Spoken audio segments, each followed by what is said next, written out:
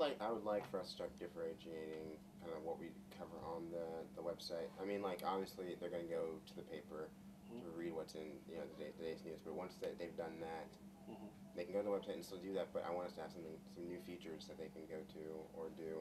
So the blogging would obviously be one major draw Okay. to the website.